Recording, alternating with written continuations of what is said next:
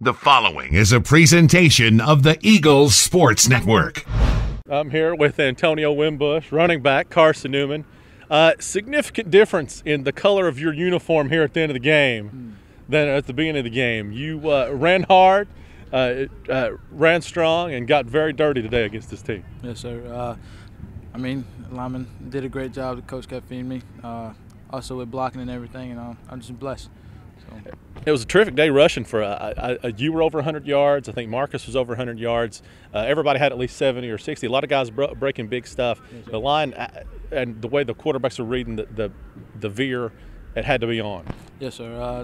That comes with discipline and also just executing every play that we run. So, for you guys this offensive performance, especially what you're able to do in the second half, really kind of put the last couple of weeks behind you. How does it feel now to have put this down here at the final game of the season? It feels great to let the seniors go with a win, and just like you said, the last 2 weeks have been kind of rough with the losing and all that.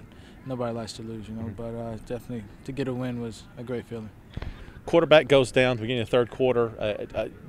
We don't think Derek's coming back. Tyson comes in. You guys were able to go down, score with him. How did you guys rally around your backup there? That's like we do in practice. We rotate in practice, and like I said, it all comes with execution and being disciplined.